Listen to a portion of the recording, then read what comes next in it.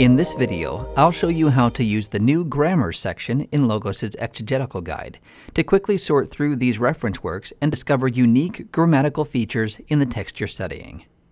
Imagine you're studying Philippians 2:25, where Paul writes about his brother and fellow worker Epaphroditus, and you want to explore the various original language features of this passage.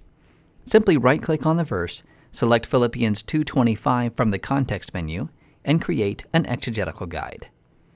The exegetical guide gathers information about this specific passage relating to textual variants, grammatical discussions, grammatical constructions, visualizations of the passage, and a word-by-word analysis of the text. In the grammar section of the guide, Logos culls from all the grammars in your library, searching for every time they reference Philippians 2:25. Then it breaks down those results and categorizes them according to subject matter. For instance, when I hover over prolegomena, Logos tells me that references in this section are found in the introductory material of the grammar. I can open this section by clicking on the drop-down arrow. From there, I'll open Blas's Grammar of New Testament Greek, where he discusses the relationship between Epaphras and Epaphroditus. I'm told that these two names do not refer to the same person, but undoubtedly one name is an abbreviation of the other.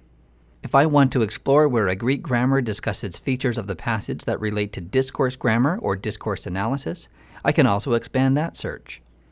When I click on Section 30 in Weiner's A Treatise of New Testament Greek, I find that the genitive will come before its governing noun either when it belongs equally to two nouns or when it is emphatic. In Philippians 2:25, Paul uses emphasis to stress the shift from my fellow soldier to your messenger.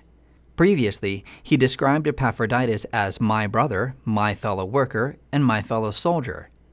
But then he starts to talk about Epaphroditus' relationship to the Philippians. He is your messenger and minister to my need.